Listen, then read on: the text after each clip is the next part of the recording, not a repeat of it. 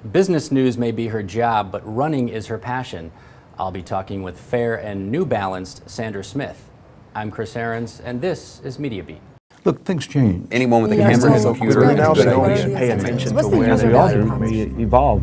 And we are back talking with Sandra Smith of Fox Business Network. You grew up in Wheaton, Illinois. I did. And you end up down in Louisiana, Louisiana. Go Tigers. Go Tigers. And you ran track for the school. What did running or being a college athlete, what does that do for you, do you think, in your career? How did it help you prepare? Oh, I think sports do so much for people. I really encourage it. It gives you a sense of team and what it means to be a team and how much more valuable you are as a team player. I think also what sports do is, and what it did for me, was it tested my limits. I mean, one of those was a very simple one that was running every day in 100+ degree temperatures. I wasn't used to that.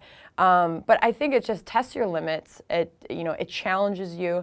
I think it makes you smarter. I think it makes you more aggressive. I think it, really gives you the hunger to be better. I think sports are just huge, and I know that they did so much for me. And it keeps me running today, which helps. Right, and last year you won the, what was it, the Capital Challenge, this 3-mile race? That's right, yeah. What was the name of your team? Oh, am I supposed to remember this? What was it? I'm going to tell you. What is it? Fair and New Balance. Fair and New Balance, that's right. It was so much fun. Yeah. And I achieved my goal of being the fastest female, what was I, the fastest, do you have that too?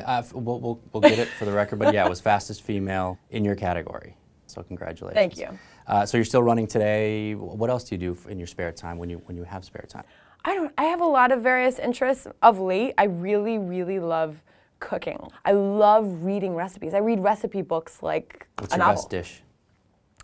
I have fallen in love with cooking with a Dutch oven. These Le Creuset cast iron pots, short ribs, things like that. I mean, especially in the wintertime. Throw a bunch of vegetables in there. It's fun. Sounds good. All right, we're all going to Sandra's house for dinner tonight. You're welcome to. You are not on Twitter.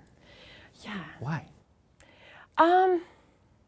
Social networking. I mean, I put some serious thought into the Twitter thing. I have so much on my plate right now. I mean, I'm already waking up in the morning and I've got the BlackBerry right in front of me and I'm already sending in my topics for the trade segment, and I feel like I'm on that thing from 5 till, well, I'm basically on call all evening. I just feel like it would be another thing on my plate. And not that I mind that, but I would only want to do that if I could give it my all and really, because it would be viewers that would be, chiming in and following me. See, I do know how it works. But I'm putting it off for now. I'm not saying no, but I'm putting it off for Facebook?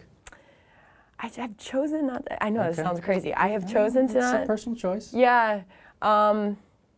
It's a control thing too. Yeah. I want to have full control of my environment, and I feel like, unless I gave it 100% of my attention, I wouldn't have full control of that, of the social networking sites. So, but it's still a thought. Right, and you would have less time with your Dutch oven. I know.